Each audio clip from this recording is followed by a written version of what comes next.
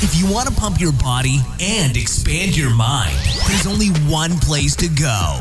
Mind Pump. Mind Pump with your hosts, Sal DiStefano, Adam Schaefer, and Justin Andrews.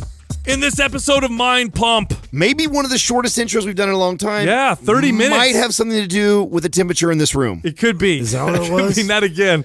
For the first 30 minutes, we do our introductory conversation. We talk about Adam's move. He's moving into a new house. Yeah. And his restocking of cleaning products. He went from the chemical-based cancer stuff. Thrive Market, take care of me. And now is buying the all-natural stuff from Thrive Market. Now, Thrive Market is the largest online retailer of non-GMO and organic food products. They also have cleaning products. They have cosmetic products. They have stuff for pets, right? They have dog food, stuff like that. Got me some dog food. And here's what we did. We negotiated a phenomenal deal for our listeners. If you go to thrivemarket.com/mindpump, you're going to get a month free membership and $20 off your first 3 orders of $49 or more and free shipping. Then we talk about baseball cards. We all used to collect those when we were kids.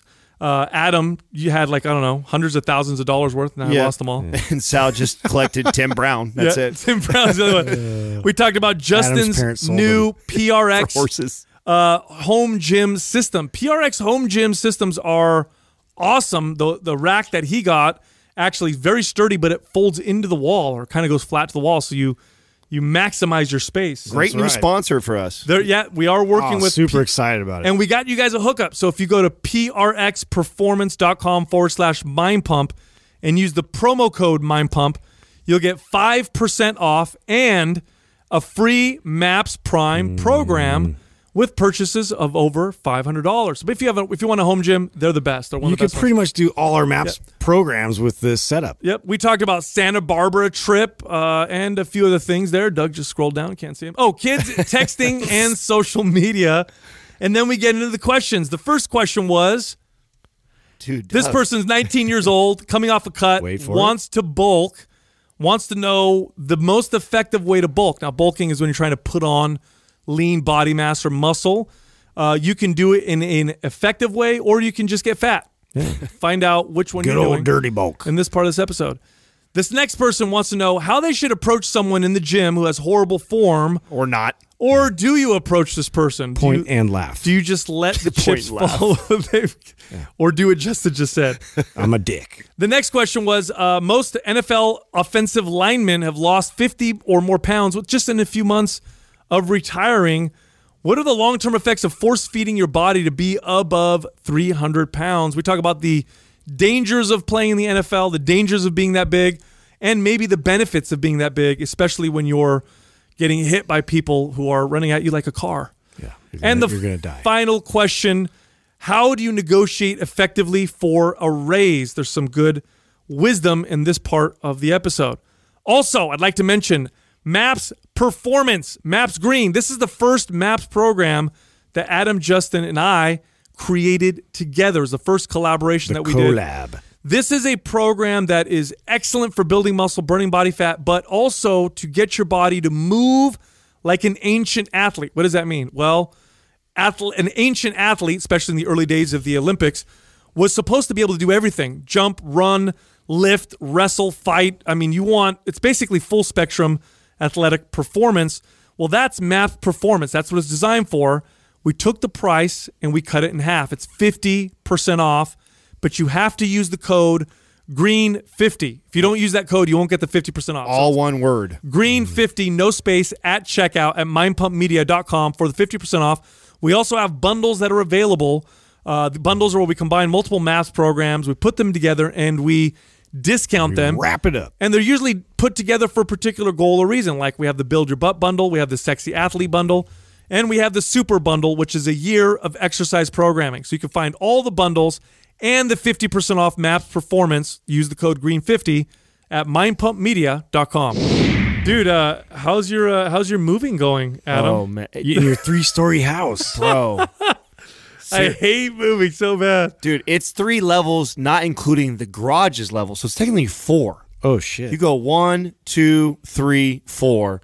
And it's you have to go up all those stairs. To get to your bedroom at the very top? Or yes. what? Oh, yeah. Yeah. All the rooms. So there's 3 bedrooms upstairs. And then then it has like a little corner you turn and come down. Dude, it's been a long 24 hours for me right now. But and right now too, so I took care of all the big rocks, right? Everything's unpacked, the rooms are set up. We have a couple things in boxes still that we'll eventually unbox. But now it's like all the other stuff that's a pain in the ass. Like you forget about like Comcast and your it's a nightmare. Right, you got to change a mailing address, all those things like that. I forgot about my Thrive Market mailing stuff because I have stuff that's being shipped to me. I ordered a bunch of cleaning supplies and things like that for the house to get going. I got my butcher bot, all my stuff that's all on auto. I have to go change. Are you ordering a bunch of new cleaning supplies and stuff now? Because I always do that when I move. Yeah, so I made Katrina. I shouldn't say made. Katrina and I decided. I didn't make her do anything. I directed. This. Her and I decided that we would, get rid of most everything that we had. And we, for the most part, we saved the big stuff, but even not even the furniture. I mean, we got rid of almost everything. And so, food in the refrigerator and things that were cleaning supplies that was half full. It's like we're dumping it. We're just going to do trash, and then we'll just buy new stuff. And so. Yeah, no, we redid all that stuff. So I did. I didn't. So now you're fully out of all the crazy chemical cleaners, and you're getting the natural. Yeah, I did. Thrive Market stuff. Yeah, no. And now I look like we're fully. I mean, my whole cupboard like fully sponsored. It's not there. It's supposed to come. I think in the next day or two. I know Katrina set it all up, but that's the stuff we're doing today. Now is getting all our address stuff changed over to the house and last. So what did she have to do by herself when you were? So, because we were down in Santa Barbara doing our thing. Oh man, and I just felt miserable. And she had to do it all. I felt so bad. Thankfully, she has brothers. Yeah, she has two brothers that are amazing too. Like shout out to them. I know Larry, he listens to the show. I love you, brother. And then his brother Andy, who is just her brother Andy has been like. He's like a master of. You guys remember the couch that I had upstairs in my house? Do you remember the big custom couch? Yeah. Right. Okay. So I don't know if you guys realize this or not, but you can't take that up the stairs. So we have to scale it over that wall and down. So I came home the day before we left. Would you tie ropes to it and stuff? Or So this is literally what happens to me 2 days ago. I come home and I open the door and I hear him go, "Oh, hey, is that you, brother?" And I'm like, and I look around the corner and there's my couch fucking hanging from the wall. And it's like tilting, and it looks like it's going to fall over. I'm like, oh, shit. I go sprinting up the stairs. Yeah. I've got one of my brothers who's holding on to the couch, and the other one has got a rope around his waist, and it's harnessed on the other side of this freaking... On his waist? Yes. That's not that safe. 300 if that thing goes down, man, he's going with it. And he's leaning back on it, and they were trying to do it all by themselves. I caught them in the middle of that. Wow. And then... You came home at the right moment. Oh, right time. But... Dude, he's a G when it comes to like packing things. I mean, it's crazy. He packs so well though that I was unpacking last night and this morning, and I was like, I thought I finished my shoes right, and I was like, oh my god, this took forever to do the shoes. The shoes because you can only carry.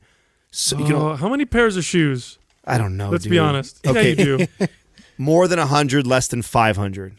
That's a huge range. Yeah, it's definitely well over 100. So you're probably like 200 to 300 pairs. Yeah, probably around 300 and something if I had to guess. Shoes. Yeah, and they're in plastic boxes and or the original boxes they come in. So do you think that's there's a little bit of a dysfunction, a little obsessive, a little? Do you have a problem? Well, and so I agree with you there. So I was getting rid of it, like I was purging today. Like, okay, I haven't wore those in over a year. Like they can go. You know what I'm saying? If it's a shoe that if I haven't wore it in like over a year and it's not like a really rare shoe, I let them go. So I actually got rid of probably, I don't know, 30 pairs today. So you're down to 300. Yeah. But dude, carrying up, you felt every single one of those shoes. Oh, I did. You're like, giving them out. It was like that. It's kind of weird. Crying. Yeah, it's kind of weird how I am with this. They sitting down. The sneakers. I remember when I was looking at pictures of them. Yeah. When you guys were kids, you weren't into sneakers at all like that? Not really. I wasn't that. Not like that. I was. I had like certain ones, but that I worked towards getting. But like it was only maybe like 5. Like I could probably count That's the them. most pairs of shoes. So when I was a like kid, I only had a couple too. So I always had like the pair of shoes that I got for the whole year, And then I had like a basketball pair of shoes. Right. And then maybe a nice pair for like Right. when Yeah, you it was wear a always suit. cleats or something functional like basketball shoes. Right. And I just, the ones that were really nice shoes, especially my basketball shoes, they only touched the court. Like I would never let them get out. And I kept them up. I did that. Yeah. Cleaned them every time I brought them back in. So I was. Because it makes you play better, right? Yeah. Isn't that the And then science? tie them real tight up top. Yeah. That was my thing. Did you guys collect things when you were kids? Is there anything that you collected? Baseball cards, shoes. Well, shoes was now, right? So baseball cards. I used to collect 50 cent and silver dollars. I had do a coin that. collection too. Yeah. Wow, where is my coin I collection? know, right? I think my parents took it. That's the Those one that's thieves. worth money because Yeah. it is money. Yeah. Inherently. I had Had 50, so many silver dollars. I have pure silver dollars. I had a couple. yeah. that I were had like silver. each year. That's what I had. Like Did I had you one really? of those little books that unfold, and then the Oh pieces wow, you go put it in. in a book. Wow. Yeah, I it, just had, it was. threw it in the It was sink. made. It was made for, and you collect each year. Oh. And I My had a my most bunch of valuable them. I forgot collection about that. was probably my comic book collection. I have comic books that are worth hundreds of dollars by themselves. Wow. Yeah, I have one where the Hulk, the Gray Hulk, kills the Abomination. I have another one where the Gray Hulk and the Green Hulk combine to become the new Hulk. That was a kind of a big one. Oh wow. Superman's death. I had a that lot one. of the Punisher war journals and all that kind of stuff. You know what? My most valuable collection was these baseballs that I would get signed because I was good friends with Jim Lefevre and his family, and so he used to give me tickets on the third baseline, and so we'd sit with all the players' wives. And one time he let me come down to the dugout. I was a kid. I was probably like 9 years old or something. And this is like during playoffs, right when they won the pennant, I guess you call it. And I'm in there, and he got everybody to sign it for me. Like Jose Canseco, he's got Carney Lansford, he's got like the entire team. And I hold this thing like it's the Holy Grail, Like I still have it. You just reminded me of a crazy story. So when I was a kid, my first baseball game. No, I take that back. My first baseball game was in 4th grade. My best friend's parents took me to it. The first time my parents ever took me to a baseball game was for a birthday of mine. Back then, this is like 5th or 6th grade. I was a Dodger fan. And they took me down to LA to go to a game. That was like my big birthday, and I got to bring a friend. And what they did was they tried to surprise me they got into my baseball card collection, and they got like all of my Dodger cards. And supposedly they had some sort of a connection, and somebody was going to get all these cards signed. And I had like the Silver Slugger, Darryl Strawberry, and Mike Piazza, and like Caros. Was it Score, Don Russ? I collected everything, okay. right? So I had but these cards were worth good decks. money, right? And then my parents were going to get them signed for me, but they got hustled by somebody. So they gave away like 30 of my best cards that I had that were. What if they sold your cards and didn't told you that? Right. What if Don't say that. That could totally be true. What if your parents are like, how are we gonna pay for this horse? I know. Fuck you, bro. Yeah, I've got it. Man. Cassie wants a horse. We can't. I don't know if we can do it. Sell his baseball cards. Who cares about this? Bale of What are we hay's gonna really tell adding him? up. Oh my god. I'm just kidding. What if that was true? Did I just break your heart right you now? did. It skipped tore a you beat in right half a there. I little thought, oh shit, man, did he really? That That's is so possible. But yeah, what were the brands? That's very plausible. What were the brands? It was Score, Donruss, Tops. I think that was it. Upper Deck. Upper Deck was the expensive ones. Yeah, Right. I tried to collect as many of those as I could though, because I had my goal in life was to collect Ken Griffey Jr. cards. I don't know why. Why? I don't know I because had a bunch of his. it was like Well, he was the man when we were he kids. was the man, and I was an A's fan, but like I knew how valuable like his card was like super valuable at the time. So I would trade kids like if they had a Ken Griffey card, like all of my cards for just the one card. So Wow, I ended had up a thing having, for like, 20. Tim Brown. I don't know why I had a bunch of Tim Brown cards. Remember Tim Brown? Yeah, Of course, man but crush on why? me. Yeah, I don't know. Why Tim Brown? You know what I think it was? You're I just think crushing I just for whatever reason I had a lot were of you his like cards. an anti-Rice guy or something when that was the idea? No, maybe I had no idea. I just for whatever I had a lot of his cards, so I'm like, oh cool, I like It's easy to remember. Tim Brown. Tim Brown. I guess. remember that one. Super easy. Which one was the one that had the gum in there that would cut your I think face? it was Don Russ. That was Tops. No, it was Tops. Huh? That was Tops. Yeah, you're right. That was and the that gum- was and- sharp gum that would you didn't chew it, you It's like shattered that it. Bazooka Joe. Dude, it would that chip No, it shitty was gum. a thin. You don't remember? It was a thin pink gum that you bite into and it would shatter in your mouth. Yeah, it was so you had shards it was so of gum dry in your mouth, drying out on the cardboard. and then you would finally, you'd finally. Who would have thought if you put a piece of gum in with a bunch of cards that they would absorb any sort of moisture in the gum? Turn into some shitty paper. What a weird marketing ploy! Like, how are we gonna get kids to buy baseball brilliant. cards? Yeah, it was put brilliant. gum in there. It was brilliant, though. Yeah. I wonder why they don't do that. We'll start doing that with maps programs. Yeah, Put a piece of Yeah, gum. some gum. Let's get some gum with your program. That might Some work. hard Not a gum. bad idea. When I was a kid, we used to go down to a place called, it was Circle K was the liquor store, and we used to ride our bike down there. And I would take $1 and I would get 2 decks of cards, which I think was 25 cents back then. I want to say it was 25 cents or 50 cents for a package of cards, and then I would get 5 cinnamon toothpicks. They were a nickel for the package. You guys didn't get those? You remember those little? Wait, cinnamon toothpicks? Yeah, they were toothpicks. Were you that asshole that would just chew on it and think he was cool? Yeah. Totally. Yeah, he was Oh, that guy. okay. Totally. So you were like I'm like, 13? yeah, I'm He like wore 12. fedora Yeah. hats and Yeah. fucking toothpicks. Yeah, that's Adam. for sure. Yeah. I used to save up. If I just found a quarter in the couch, I would walk my ass all the way to the Express Market to play Street Fighter. 1 quarter. I'd walk all the way over there. Yeah. I'd put it in and I'd play, and then inevitably some kid would beat me. And it was always some younger kid. 1 quarter. That's all you're I going. would down there? walk all the way over there with a quarter just to play one game of Street Fighter. That's how much I like that game. Yeah. So anyway, Justin, how's your equipment setup going? Did you get the So I'm PRx? sa- yeah, I ordered the PRX and I cleared out this entire room for it, and I'm devoting it completely to training in there. And I'm so excited about it. I get everything came and came in a timely manner, and I just I realized that what I wanted was a pull-up bar with the squat rack, and didn't realize, and they had highlighted this on the website, I missed it, that it basically adds another 2 feet, and it doesn't clear my ceiling. So How tall is it? So is it add because it locks because it up? lifts up. Oh, it so folds up. What when it people goes need up. to know, which is it's a great, I mean, everything that came, and I got bars and I got stuff for Courtney too. Like I got a 35-pound bar. We have racks and stuff to be able to hang them vertically on the wall. So everything's like nicely like compartmentalized. Where's it going in your house? It's in this room that's downstairs, which I don't have like a basement or a garage or anything. So I really just converted this room that was kind of like a storage room for The us. same one that you put all the climbing shit into? Yes. Oh, okay. So it's just the workout. So it's gonna be like right next to. So my kids use that to kind of do the climbing wall. They do pull-ups and stuff with the rings that are all hanging from the ceiling, and so I'm gonna be working out like right next to them, and so it's nice because it'll fold straight out, so and then it'll collapse to the wall, so it's like doesn't like obstruct a lot. They're of room. brilliant. These are brilliant because they fold flat against the wall. Yeah. And you can pull them out. They're sturdy.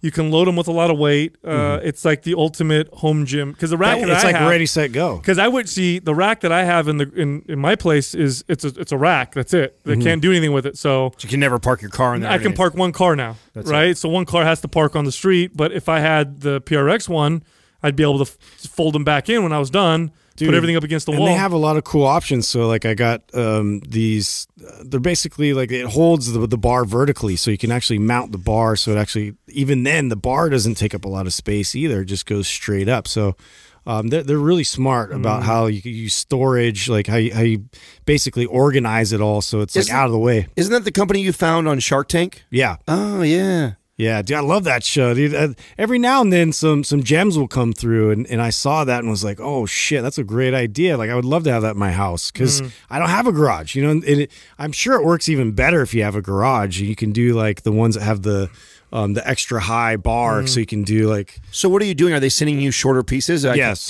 and what's great is they handle it right away. They're like, oh, yeah, you know, here's what you do. Like, so they give me, like, new slips so I can ship those back and they replace the new ones, so... I'm waiting on those, but I'm going to get that hopefully done by the end of this week. I don't know, man. You were gonna you were banking on that for this contest. That rack in there to. So what are you gonna do now? I'm just lifting. I'm lifting what I got in there, man. I got bars and weights, dude. That's all I need. Did you know he's lost 7 pounds already, Adam? 7 more, or is that total? Total. Okay. 7 total. He was pounds. down 5 last week, right? Yeah, so he's dropped so another 2. He's not doing bad at all. Look at you. It's only what, 7 pounds? What do you think? I already told you 6 how, pounds of muscle. I already told you how this is going to go down. Justin's going to lose because he's going to try too hard. And you're not going to try hard enough. And I'm going to slide right in. Yeah. Is that how it goes? And Doug would be close to me, but he takes all the advice from you. So that's his only fault. He's like still taking advice from Sal. But. Well, your weight hasn't changed, right? Nope. So you're doing the I'm not progressing program? Yeah. I'm just going to maintain. I'm following MAPS, no results. That's what I'm doing. MAPS maintenance. Yeah. I've dropped 4, but that's water and all that stuff. I was at 200 when I started. I've been tempted a couple times because of that, but I know it's just the mental game. Like I know that I don't need to lean out right now. I have plenty of building that I can do and still drop my body fat. I'll tell you what's discouraging. So we were just filming some photos and stuff for some future projects. You can't share that. I'm not going to share what we're doing, but we had a young. Everybody will know eventually, but we had a young lady here who's a strength athlete. That's as far as I'll tell you. This girl can deadlift 425 pounds. Yeah, that's more than Justin. Deflated me. She's not a big girl either. She's like a petite girl. She's pulling 425 pounds. So granted, I've lost weight. Yeah, so me and Justin are we're doing yoga now. We're at a disadvantage. Hardcore yoga. We're done with the weights. We're doing hot yoga now. I don't want to do weights anymore. Yeah, you know what I I'm mean? done. I hang up my cleats. Yeah, we were. Doug was pulling that when we were down in Santa Barbara, right? Were you deadlifting over there? I was, but it wasn't 425. Yeah, I hate to say it. That was the worst gold gym of my life. It was terrible. Yeah. You know what it was? I figured it out. Come on, Santa Barbara. Is that the best you got? No, I figured it out, I don't think so. So did you guys notice that we were like right next to or underneath a hotel?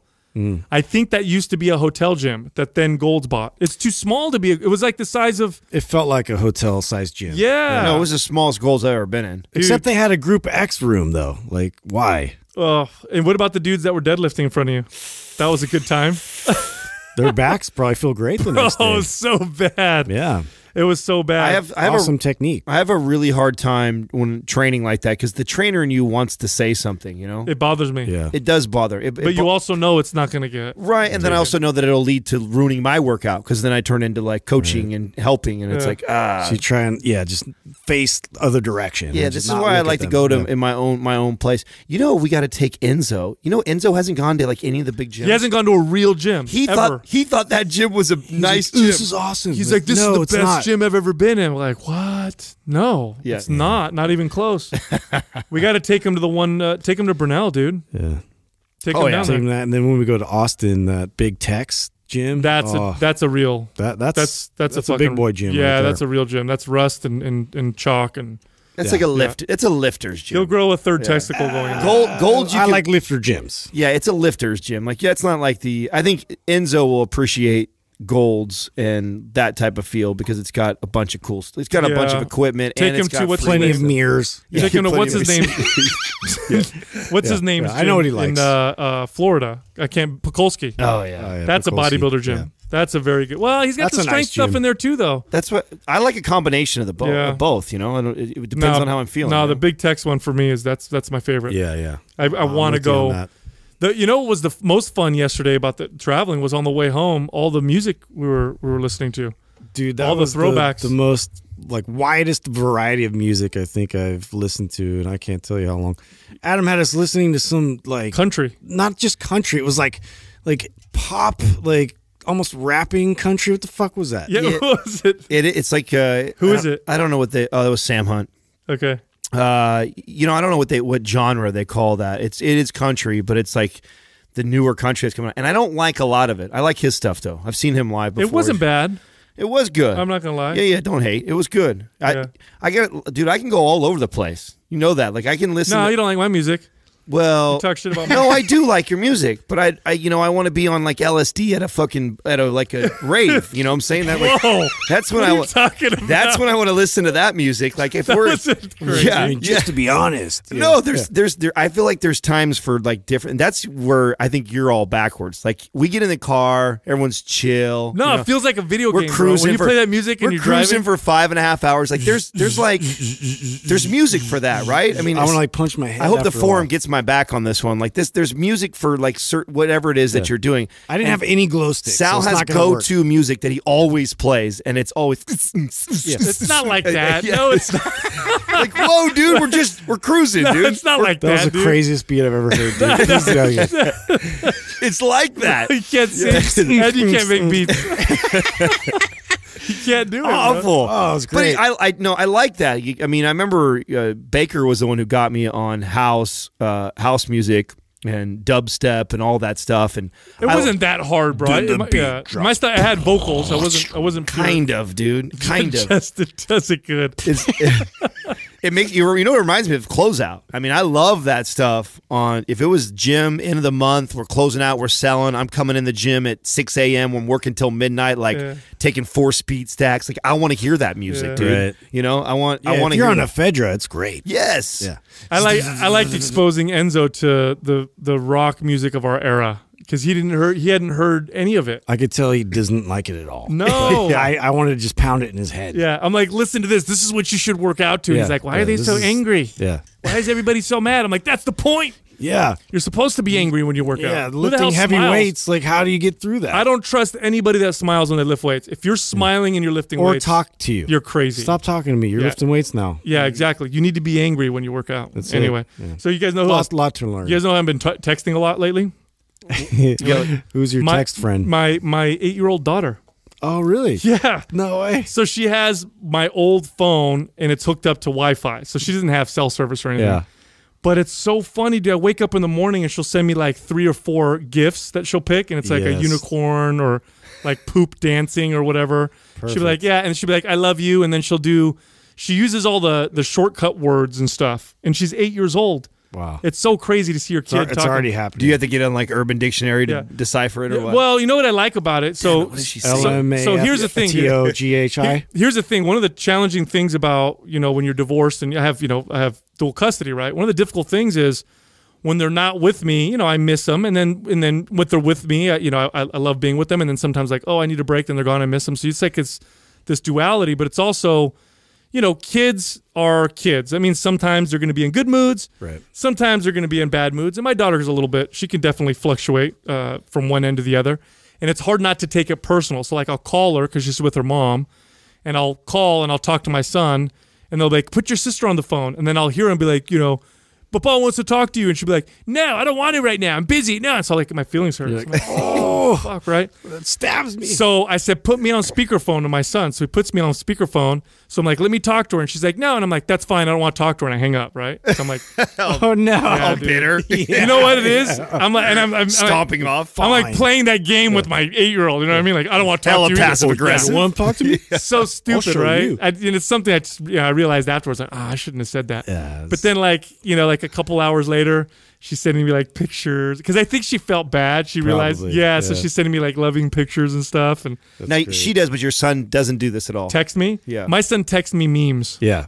Oh, okay. Yeah. My son's text me draw. Like you can draw, on that little text feature, and they send me the weirdest drawings. Do they really? Yeah. It's probably poop or Yeah. or blow or explosions. Or like somebody farting. Now, have they made the little what are they, not emoji? What's the little character that looks just like you? Have you seen people do that yet? oh, your avatar? Yes.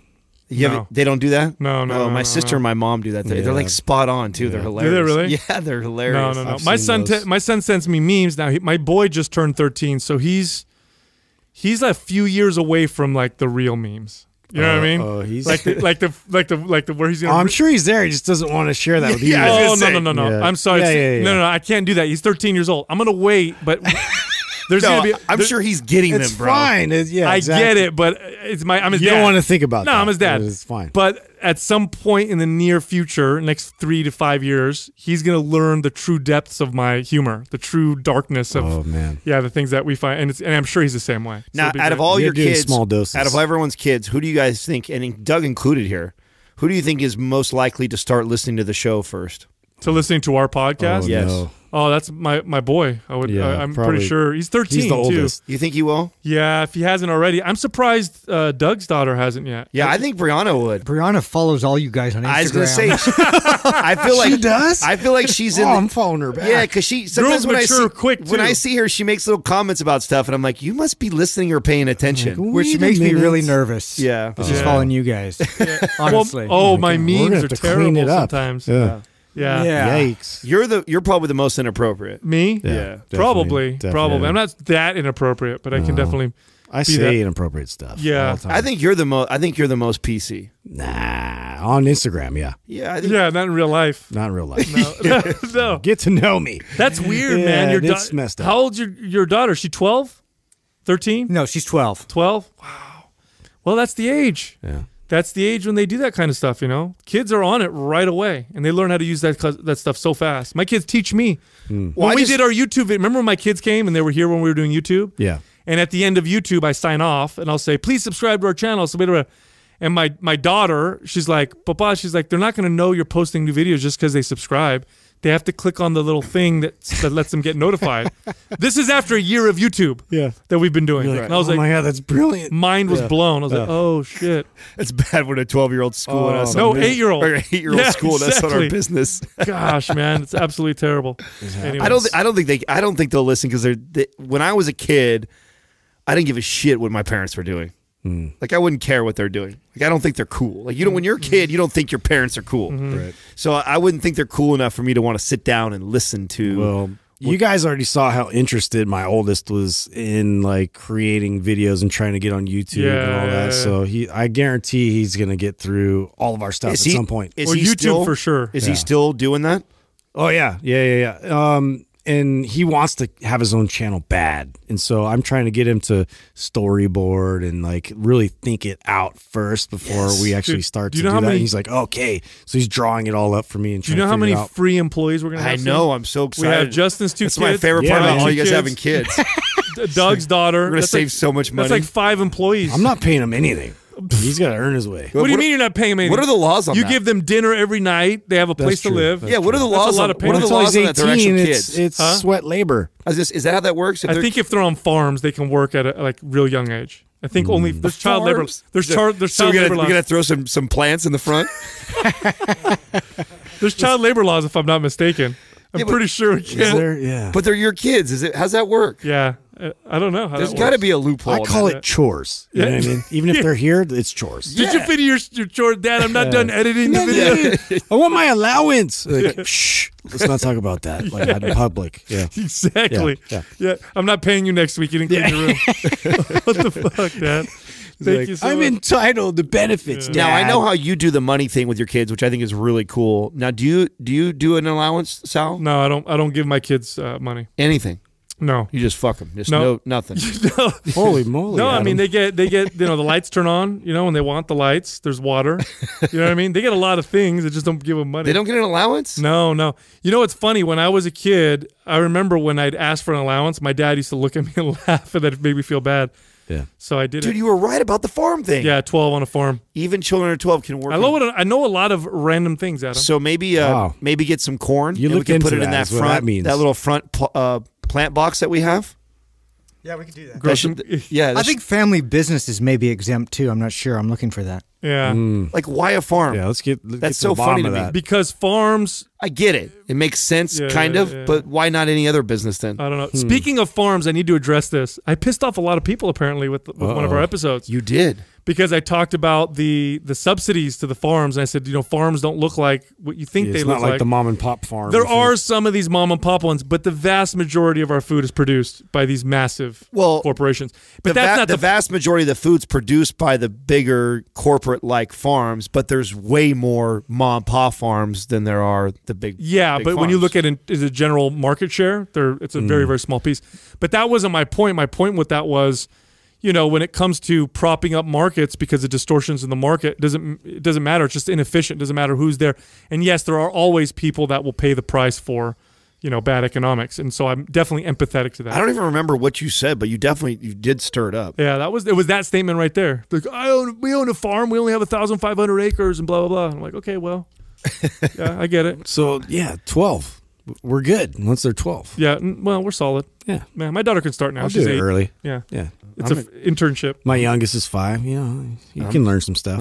I'm excited. Hey, what did you think about Bishop Barron's Vans, dude? Oh, I loved it. How That cool- was my favorite part. How cool was that? I didn't even notice. You didn't notice he How had could Vans you not on? notice No. that? Oh, so great. The slip-on kind and everything. He looked like super like ready to skateboard. Dude, It was amazing. I liked meeting, was it his CEO Yes. of his company, Father Steve. He's all jacked. Yeah. He's all buffed. Yeah. I was like, what? Yeah. What was he saying about how they were when they first started YouTube, or they did something, they did some special, and they wanted him to come on a skateboard and everything? Yeah, because they wanted to make him more like accessible and like more relatable. So like, yeah, why don't you come in on a skateboard and be like, hey, what's up, dudes? Yeah, like come on. But he's got 2 guys on his team that are really into working out and lifting weights. Now, didn't you send them? They're going to be doing maps, right? Maps Prime Pro for Joe and for Father Steve, because they're both experienced. And then there's another gentleman on their team, and I forgot his name. Apologies. But he's going to do Maps Anabolic, which is I think is pretty cool. Boom. Yeah. He's the big jack guy you keep forgetting about. He's 6'5" and like 280. Is that the guy, or is Joe the guy that's really jacked? Brandon's the guy that I'm giving Maps Anabolic. I thought it was Joe that they said was the big tall. I don't. Big dude. You've been talking to him more than any of us, so you would know better than anybody. I think that's just cool. It's just cool. You know what I mean? it's very cool. Yeah.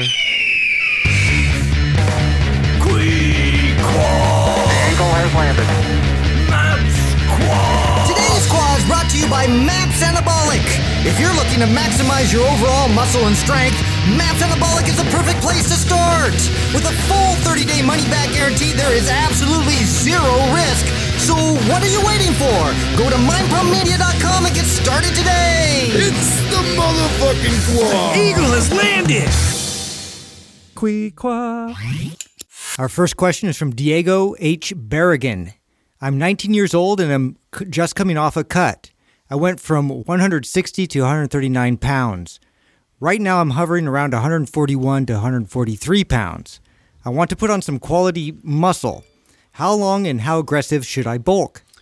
You know, here's the thing with bulks that we've talked a lot on the show about being on a long cut, a long calorie cut, and what happens to the metabolism and how the body stops responding, and how it's beneficial to interrupt a cut with maintenance or above maintenance. And in fact, there's a study that was recently published that made the rounds that compared actually groups of people where one group just stayed on a cut for 12 weeks and the other group actually in between for that 12-week period actually had a period of maintenance or slight surplus. And the group that fluctuated their calories or allowed themselves to eat more in between this 12-week cut actually lost more body fat. Now, those of us in the fitness industry know this through anecdote. We've known this for a long time. I remember for myself, the first time I ever really tried to get shredded, which was as an adult. I remember going off on a weekend and just eating whatever I wanted to, coming back, eating clean again, and like 1 or 2 days later got leaner or looked leaner than I had before. And I remember thinking like, oh, this is really crazy. This happens with the bulk also. I think when a lot of people are trying to put on weight, they're so afraid of losing muscle and they have to continue to pound themselves with calories that they don't realize that it actually the anabolic effect from the extra calories starts to decline. One of the most effective things I've ever done or recommended to people who are trying to put on muscle and on a aggressive bulk is to throw in fasts, like 1 or 2 day, 24-hour fasts, go back to the bulk. You will lose a few pounds of water or whatever, but about 4 days after that, you'll notice this kind of rebound effect. Right. And competitive athletes and bodybuilders have known this for a long time. One of the most anabolic feelings you'll ever have in your entire life is if you've ever gotten shredded and then eaten afterwards or fed yourself more. You just put on muscle. Your body just assimilates everything so effectively. Dude, the workouts I had after the leanest I ever got was when I took photos for Maps Anabolic, and I got down to, I don't know where I got down. It's probably 4 or 5%. Got really, really shredded. After that, I started feeding myself more, and it was like the rebound was, and I didn't go crazy. I didn't eat shitty food either. I ate relatively healthy still, but the muscle building effects from that were, I mean, it was comparable to back when I would take the over-the-counter designer steroid, days. Like my body just sucked it up, And that's when I started to realize, like, if I want to really put on muscle, I need to interrupt it with these periods of lower calories, because your body adapts and it stops using it the way you want. Studies show too, high protein all the time, you actually become less efficient with how you use protein. And basically what that means is not that you're wasting the protein necessarily, but more of it gets used for energy that gets used for building muscle, tissue building and repair. Well, I like to give the analogy of it like being like a sponge, like, and we're running water over a sponge. And if you're on a bulk, that's you just running water through the sponge. You keep doing that, like the sponge is going to soak up a bunch of it. Then eventually a lot of it just kind of spilling out and spilling through the sponge. Nothing better than to just wring that out completely and then run it under again. So think of the same way when you're going through a bulk. Like, you know, if I'm feeding for like over consuming on calories for 2-3 weeks and I start to notice like progress start to stall, like I'll throw a fast like Sal's talking about, or I'll run like 3 days in a row of just lower calories. So if my bulking, you know, calories is 4,000 calories and I've been running 4,000 calories for like 2 or 3 weeks, then all of a sudden I'll turn around and do a 3,000 or a 2,500 calorie day, 2-3 days of that in a row, and then go back up. Now, again. would the inverse of this, would you guys do that as well, as far as like being on an aggressive cut? Absolutely. 100%. Right? Same rules apply. Yeah, I think it's even more important on the cut. Oh man, absolutely, because with the cut, your metabolism. Well, look, here's the deal. It's more important with the cut because most people are trying to cut. But let me tell you something. When you're bulking and you have a fast metabolism, you're pushing it, that shit can get really annoying and very difficult. And here's one of the biggest challenges when you're trying to put on muscle and size, especially if you're, 19-year-old male who might have a fast metabolism. Your appetite you start to lose your appetite. Like, you just keep force feeding yourself, and it's like, right. I don't want to eat anymore. That's something you have to contend with. And if you do it's work, man. You do 3-4 days of low calories, watch your appetite come right back. Well, and here's the thing: at 19, one of the hardest things when you're 19 years old, I remember trying to build muscle and add weight at 19, is you're so stuck on the scale weight, and that when you're trying to gain. I remember getting up first thing in the morning and seeing where I was at, feeding all day long, weighing myself before I went to bed, and then having goals for myself. Oh, I want to be this heavy before bed. And when you start to realize how much your body holds on to water and lets go of water every single day, and how much of that pairs with sodium and with carbohydrates, that so for every 3 grams of carbohydrates that we take in, your body holds 3 ounces of water.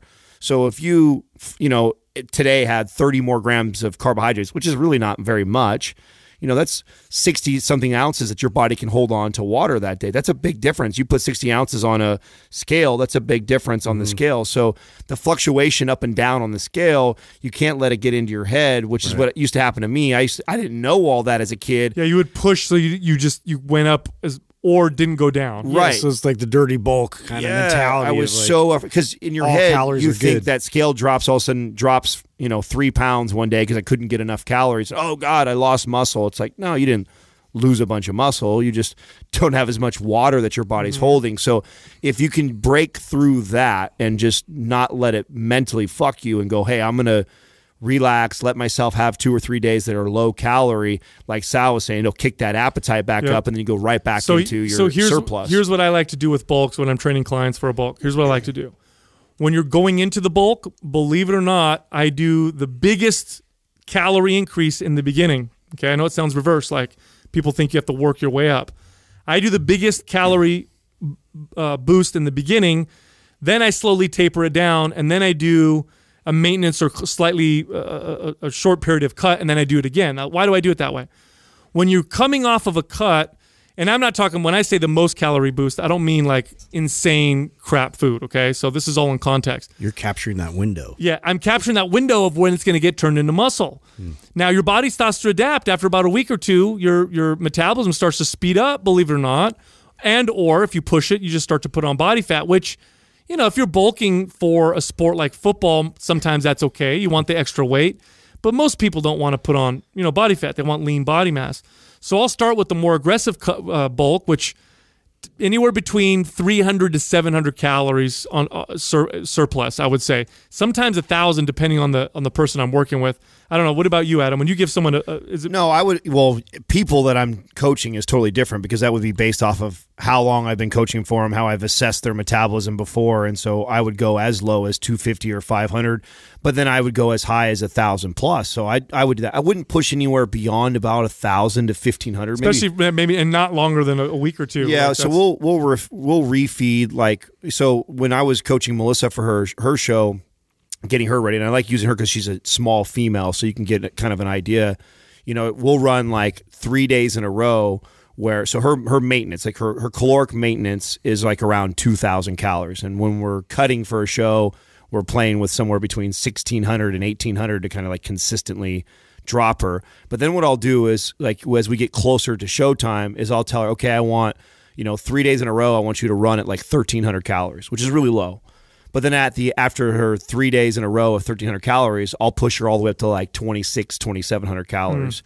So it depends on that, right? So it depends on how depleted I am on how much I'm going to feed. Like you're saying, you're right. Like I'm going to feed the hardest after low calorie, after a fast, after I've been cutting for a while. That's when I'm going to feed the hardest is because the body, just like a sponge, again, when it's been wringed out completely, like it's going to be able to absorb the most amount of water right after you've wrung it out, not after you've poured a little bit, a little bit more. Like, so same concept. You're going to do the same thing as you're going to feed hard, and that's going to be all relative to who you're talking to. And you are after lean body mass, so I think it is important that you don't just pay attention to the scale. Look at your performance. Look at how your body feels. Look at how it looks. Putting on, 10 pounds in a month, most of it's probably not muscle. I mean, let's be honest, right? So if you're going, people say, how aggressive should I bulk? I don't know. I would say if you're staying relatively lean, I wouldn't go more than a few pounds a month, and that's still kind of aggressive for muscle gain. But because of his age, I'd say 3-4 pounds a month for a few months. I've done it. I've done it where I've trained an 18, 19-year-old and put 10 to 15 pounds of muscle on them in a 3-month period of almost all muscle. I've done it before, but we had to do it pretty smart. But definitely, if you're going... It matters, too, how lean he is. Like, I mean, if you're a 19-year-old kid and you're 8% body fat, you're so skinny, like, you aggressively bulking is not as damaging as the person who's already at 16, 17% and they're bulking. So, because I'll still bulk a client, or I hate saying bulk because people think bulk and they think getting big. I'll feed a client higher than their maintenance calories, even if they're overweight. Even if you're somebody who comes to me and you're 30 pounds overweight, I'll still feed you in a surplus because we want to ramp the metabolism up. But my goal in that case is I don't want to see any real weight gain. I just want to keep trying to creep your calories up without adding a ton of weight. Where a kid like this, well, I'm not as concerned if we put 5 or 6 pounds on. And only you're going to know when you're looking at yourself and paying attention to, how much of that you're putting on. I'll tell you what, though, I can really relate. 19 years old, skinny, man. I could eat. It was like I was a garbage disposal. Those are about my numbers right there. At 19. Really? Yeah. You weighed 160 pounds? Yeah. Or 140? I graduated high school at 145 at 6'3". Oh yeah, you were. You can see my ribs. You were pretty thin there. Beanpole. Yeah. I was real skinny. No, I was 190 when I graduated, but I had been lifting weights at 14. I was 185. I was pretty skin and bones. Really? Oh, yeah. 185 is pretty good size for a high school kid. Yeah. That's not 5'6". Shut up. Dick. Yeah. 6 foot, man. Next Let it be question. known. With heels. Next question is from Grace Hills, 14. How do you approach someone in the gym who has horrible form to the point where they may hurt themselves We're talking about this right now. without coming off as an asshole? I don't work at the gym, but am a personal trainer elsewhere. Should I do something or just leave it alone? This is a tough one, man. It depends, man. I remember, I'll just tell you about some of the worst things I've seen in the gym. I saw a guy, there was one guy that used to come in, used to grab the lat pull down bar. He'd load up the weight stack, and then he'd use his knees to pry himself down because he couldn't get down because the bar was heavy, or the stack was heavier than him. So now he's being stretched by the bar with weight on it, and then he would just twist back and forth. He would do I don't know what he was doing, and then he would let go of it, so it little spinal action. Then he'd add weight to the weight stack, and I don't know why he added weight. I'm like, you're not using the resistance; it's just stretching you out.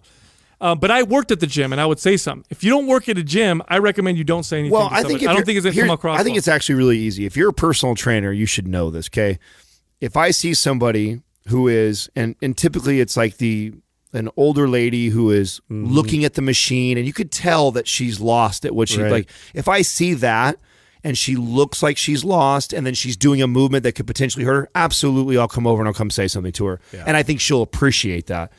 But if it's somebody who looks like they think they know what they're doing and they're getting after it and they're not looking around or looking like they don't know what they're doing, it's none of my fucking business. I'm not going to come in. If it's not my gym, if I'm not working at that gym, because if I'm working at that gym, that's a potential lead. Oh, it's a case of know your audience. Yeah. 100%. Like if you have, if there's somebody like looking around and kind of like unsure about what they're doing, be like, hey, what are you up to? Like, you kind of spark conversation initially with that. But if it's somebody that's like we saw in that gym, we're not going to go up to them and like give them proper cues and technique. And mid 20s give two shits about it. Athletes, slapping each other on the ass, telling each other how great their form was. Like I'm not gonna go interrupt that. Like you're just some gonna asshole. get into a fight. Yeah, no, it's not my place to go do that. Have you guys seen some pretty gnarly injuries in the gyms that you've run?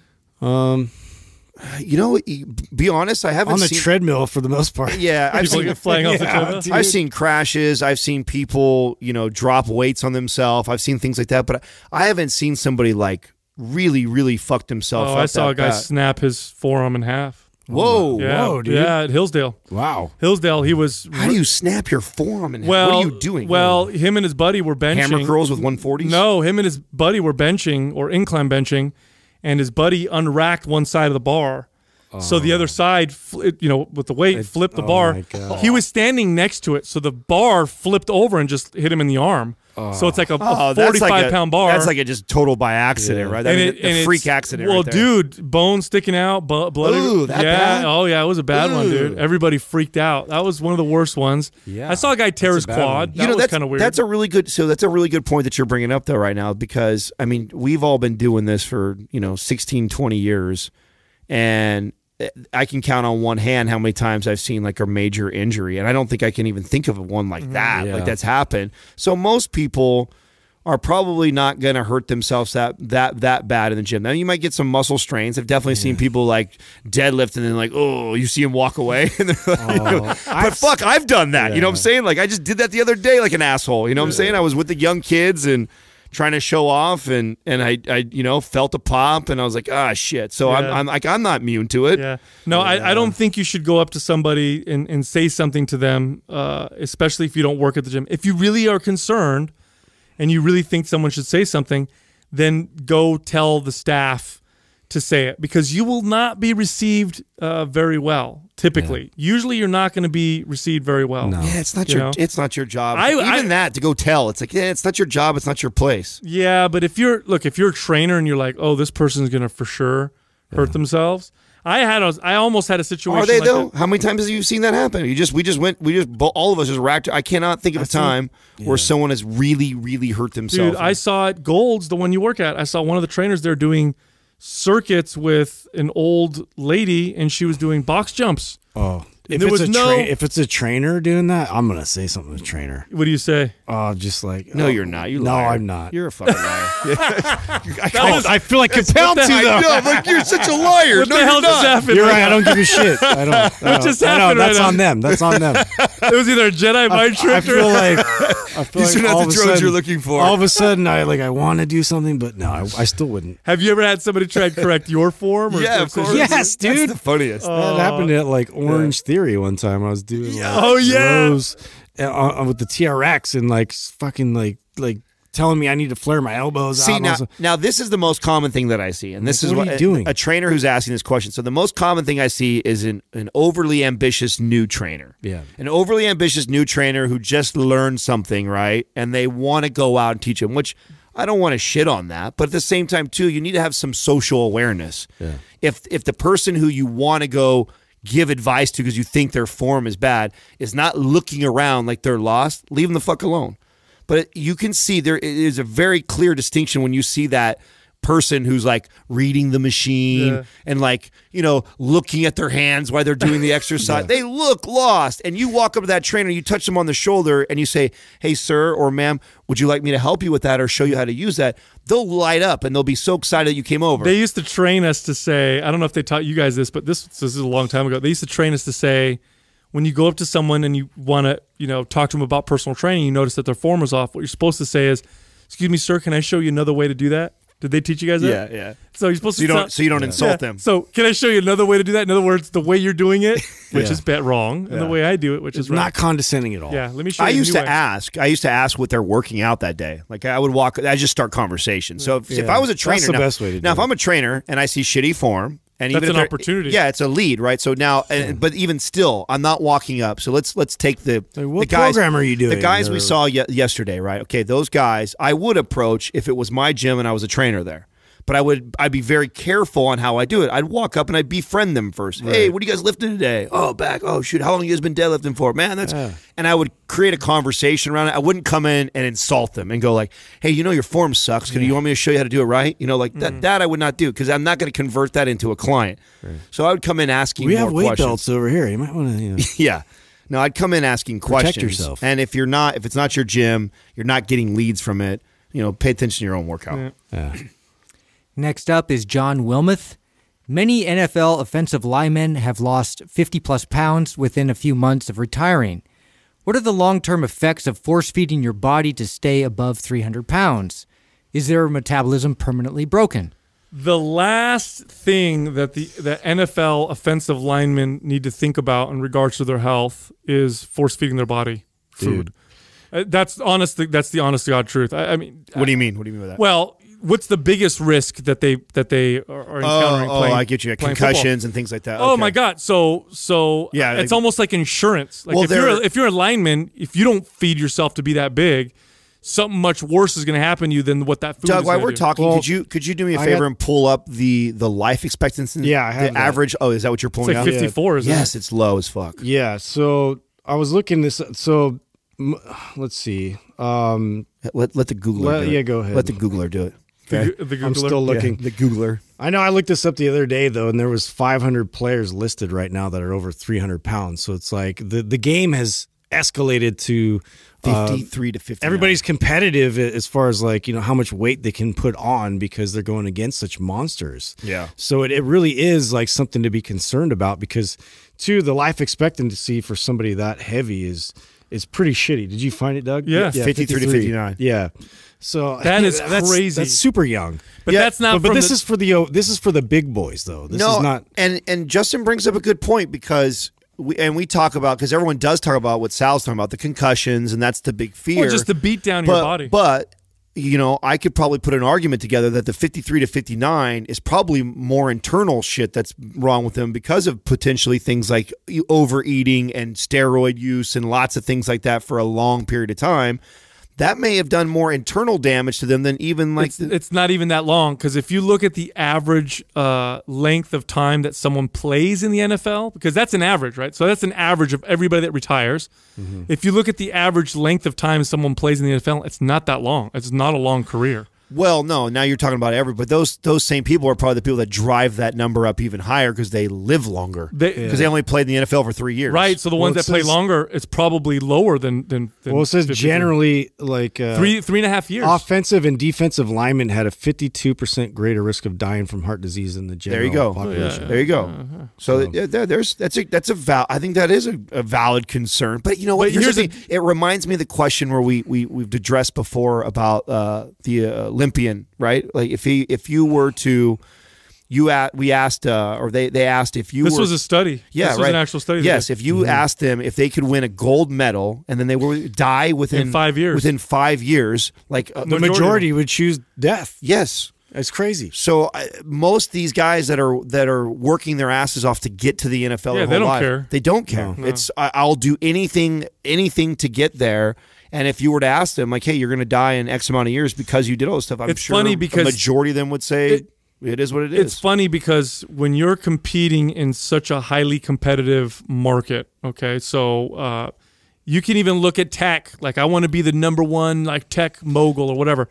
or football or whatever, when you're competing in a high market, a highly competitive market, I should say, the top people, it's definitely gonna skew towards people who are willing to do whatever it takes. Yep.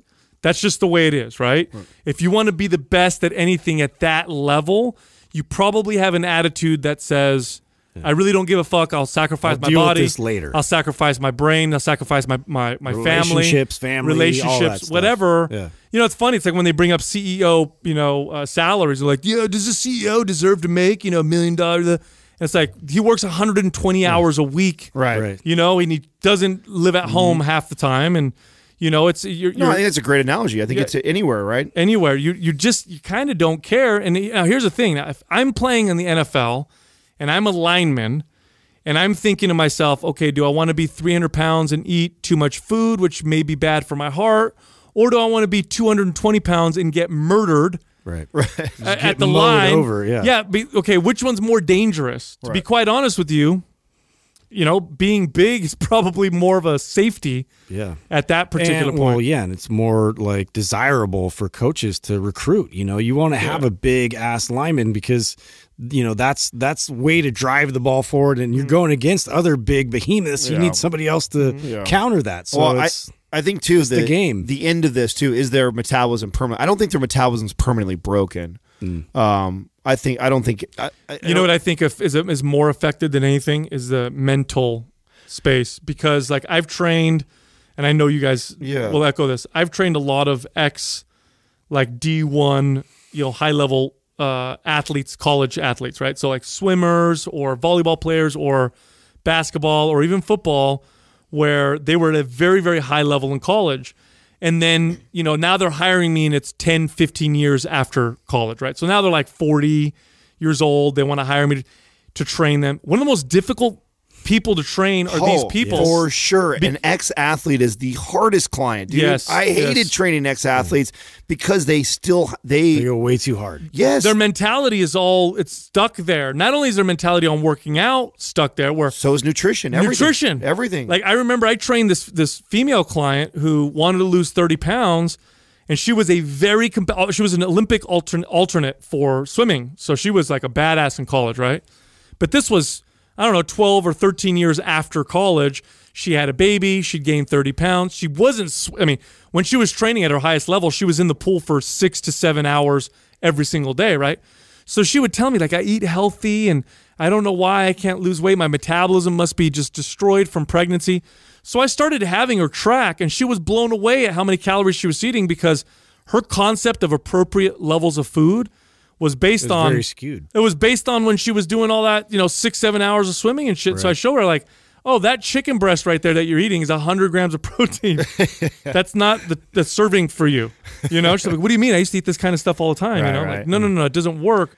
So that's the most difficult thing. And even how they train so explosive. Like, you're 50 now. Come on, you're 50, bro. We're not going to bench like that anymore. You got to stop doing that. But when you train someone when someone trains for 20 years of their life a certain way, it's really hard to be that young trainer who gets you and then all of a sudden is going to change and break those habits. Yeah. Especially and that's the other part, the other mental piece, is when they identify with the best shape or the best they ever felt was when they were doing X, Y, and Z. Yeah, so I'm going to do that again. Right, X, Y, and Z. I was eating like this. I was training like this. And so I know it works. And then try being that other trainer's like, oh, we're going to slow down on this. We're not going to eat like that. Like, they're like, come on, get out of here with that. The other problem, too, is the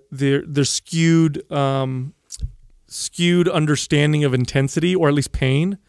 So, like, if I'll get somebody who was an athlete 10 years ago but hasn't worked out since, they don't understand that their body, they haven't worked out for 10 years. And so they think, oh, I'm going to work out now. Right. And I know what pain feels like, and I'm okay with it. This is just soreness. Yeah, and I'll be like, it's probably like, no. Like, we have to start way, way, way, way lower than that. I'm like, but I can do like 50 more sets. Like, this doesn't even hurt. Like, okay, that's a point. Well, then you add into all the imbalances. So most athletes are, I mean, most sports are you're either right-footed or All you're the right arm. compensatory patterns they've built up. You've created these crazy imbalances on your body, and you've been able to cheat through it your entire life, and so you don't realize how much dysfunction it's caused in the rest of your body. And trying to reverse that dysfunction, oh my God, nightmare, dude. Yeah. No, I would say for these guys afterwards, the smart ones probably have like a post, career training regime, a post-career it's crucial. nutrition. Yeah, it's absolutely crucial because otherwise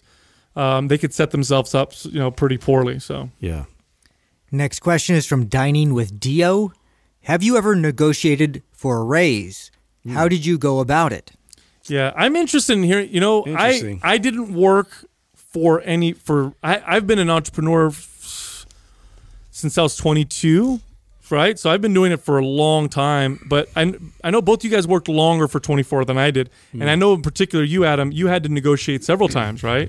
On behalf of my staff, not so much myself. Well, here's the thing. I didn't have to negotiate that hard because I let my work do the negotiating. I just had this conversation with Enzo because Enzo stayed with me while we were in Santa Barbara, and he's a young 17-year-old kid, and I was explaining to him that some of the generation, and I know this is an overgeneralization to say the generation now, right? Because there was slackers when I was a kid too, But it seems like this we're in this generation now of the instant gratification, and they expect to get certain things where I just wasn't raised that way because I didn't have much, and so I don't have that mentality. I had to work and fight for everything. And I remember when I worked as a kid in high school at the dairy, right? So I worked at the ranch. There was 4 other, cow milkers and ranch hens. We did everything. What's the technical term now? Bovine mammary extraction. Yeah, please. That's what I told the chick. It's a bovine mammary extraction technician. Yeah. Made a whole $4.50. You wore a lab coat. Yeah, for sure. Yeah. Could take you to Carl's Jr. afterwards. So when I was doing that, there was 4 of us, and we did everything, right? It wasn't just the milking the cows. There's a lot of other things on the job that we had to do. I took pride in being the best at it. Now, I didn't love the job. I found a way to love the job. I didn't I want to milk cows when I get older. I didn't think about that. It was one of the only, it was either that or work at a restaurant, right? But when I was working there, I wanted to be the best at what I did. So, and the best when you're working for someone is the most efficient, which doesn't really benefit me. It means I make less money. It means if I get the job done faster than the other guy, I get paid less. But I feel like some kids think about that and they're like, well, that's stupid. Who would do that? I want to make more money. And the whole idea is to make more money. But I thought of it like, okay, well, if I'm the best at everybody, I'm irreplaceable. And that to me was more valuable than trying to make 50 more cents.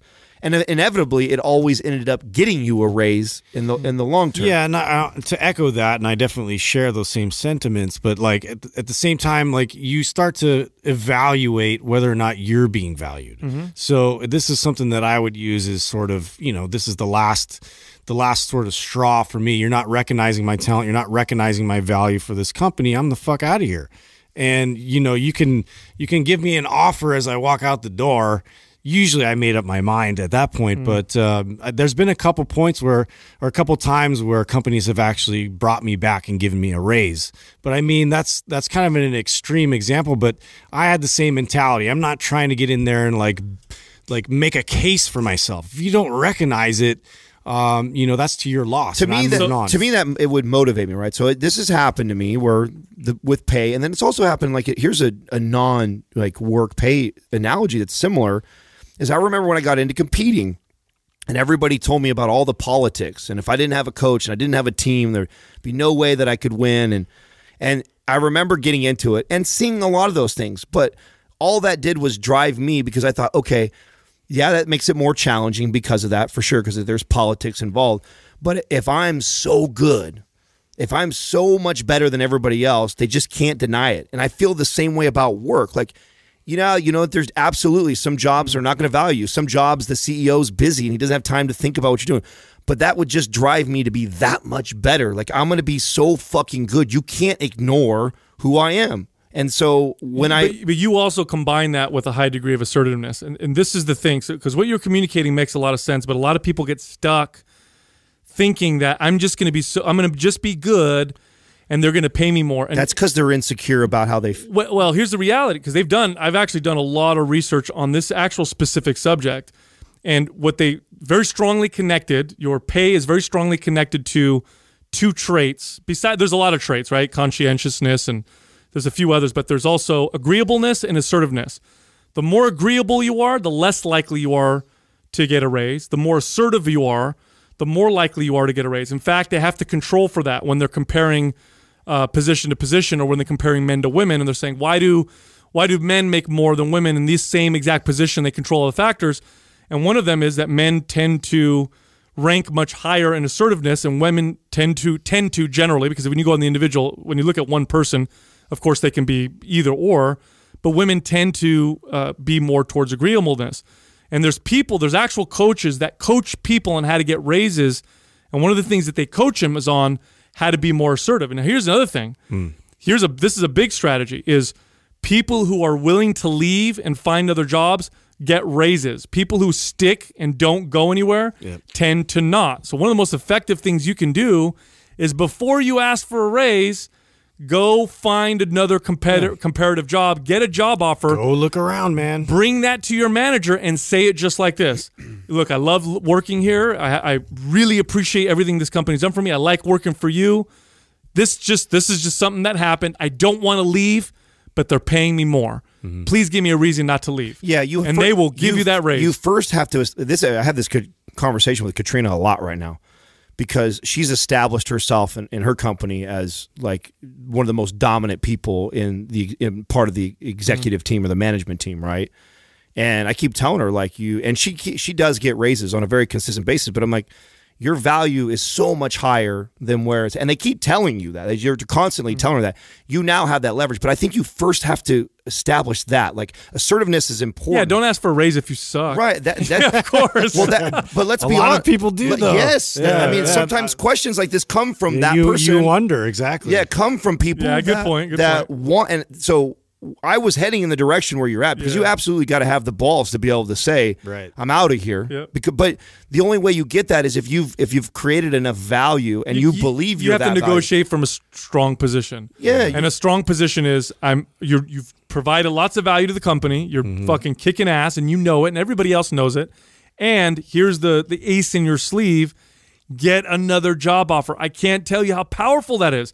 You get a job offer for someone who's going to offering to pay you $10,000 more a year, and you put that in front of your manager after you say, I love working here, I don't want to leave. However, I have this here. That could be a great determiner too. If you're not finding any jobs, you ain't that good, bro. You ain't That's good. right. You ain't that You fucking better good. step your shit up. It's just like it's. That's a great point. It's just like a player in a sports team. You know what I'm saying? And this happens all the time with them. They think they're so good. They're a big part of why the team's having a lot of success. Well, then why does nobody else want you? Right. If nobody else wants to pay that money for you either, you're not worth that much. Yeah, you're not that good. That's actually There's your answer. That's actually a very strong market signal, because the market will determine, and I love saying this, pisses people off.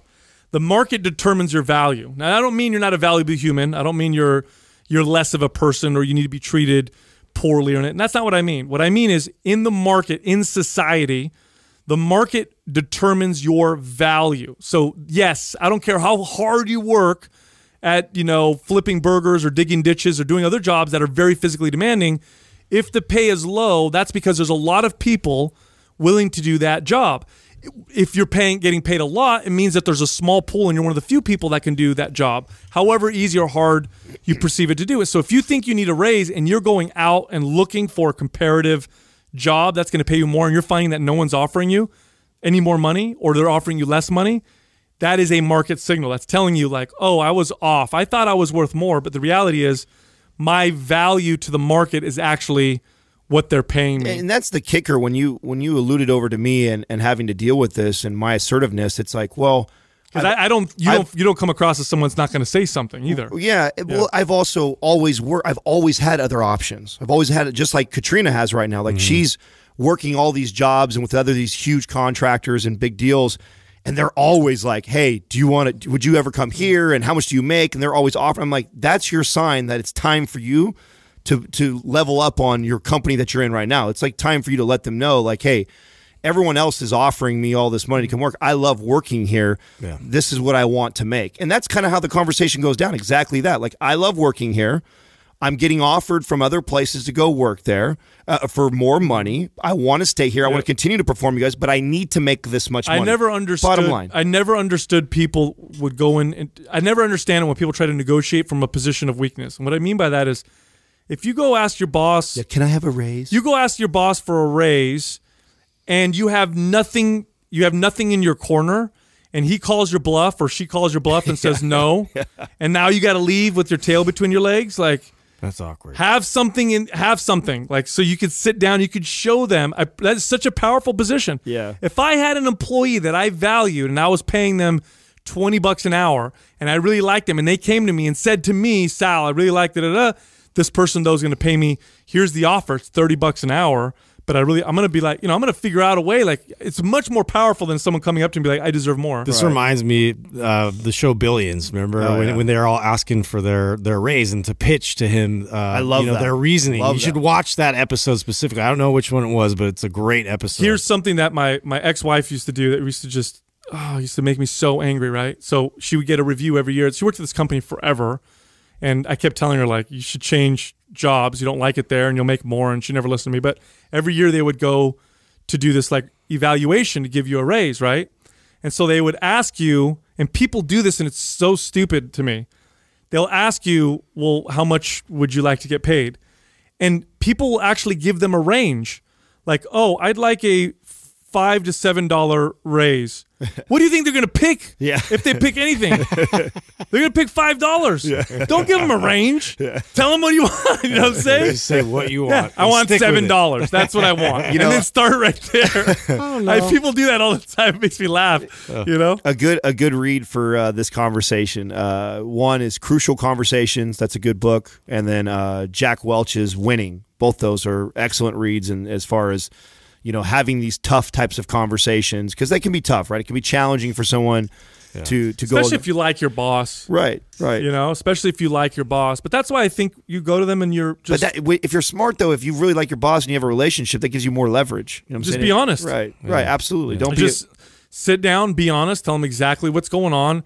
I've done this before. The short periods of time I did work for corporate companies, I did ask for raises a couple times, and I would list all the things that I value. I would be very honest. Say, look, here's what I like about working here. I like working out. I like working with you guys. You're good people. I like the location. It's close to my house. I like the benefits. But pay is also very important, and pay is probably one of the most important because I have a family to support. And here's what the offer looks like from this other place. And they're not as close, and I don't know the people, but they seem nice. But they're going to pay me so much more. If you guys could match this, I'd have no reason to go anywhere. I want to stay here. Right. And that's a lot of power, and you'll probably get what you want. Oh, 100%. Well, don't fool yourself, though, either. Like, if no one else is offering you shit, you ain't that good. Yeah. Just don't. I mean, I get that a lot, too, where these, I want more money. Well, yeah, you might get fired. Yeah. If no one else is offering you a job, you ain't that good, dude. You're getting paid market value, like Sal says. I mean, it's literally what you... I have been thinking about this. That's it. Uh-oh. That's it. Hey, this month, MAPS Performance is 50% off, but you got to use the code GREEN50. That's how you get the 50% off. Go to mindpumpmedia.com. Enroll in MAPS Performance. It's the MAPS program for functional, athletic, muscle building, and fat loss. GREEN50 is the code. Also, if you go to mindpumpfree.com, we have free guides that can help you in all kinds of areas, and they don't cost anything. You can learn how to build your legs, your chest, your calves, your arms. You could get a flat stomach. You could learn fat loss. We have a back pain guide now, which is even good. If you have any back pain, mindpumpfree.com. Get one or get all of them. Thank you for listening to Mind Pump.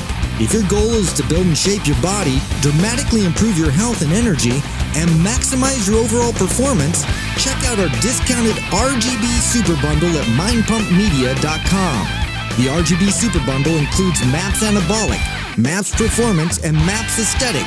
9 months of phased expert exercise programming designed by Sal, Adam, and Justin to systematically transform the way your body looks, feels, and performs. With detailed workout blueprints and over 200 videos, the RGB Super Bundle is like having Sal, Adam, and Justin as your own personal trainers, but at a fraction of the price. The RGB Super Bundle has a full 30-day money-back guarantee, and you can get it now plus other valuable free resources at mindpumpmedia.com. If you enjoy this show, please share the love by leaving us a 5-star rating and review on iTunes and by introducing Mind Pump to your friends and family. We thank you for your support, and until next time, this is Mind Pump.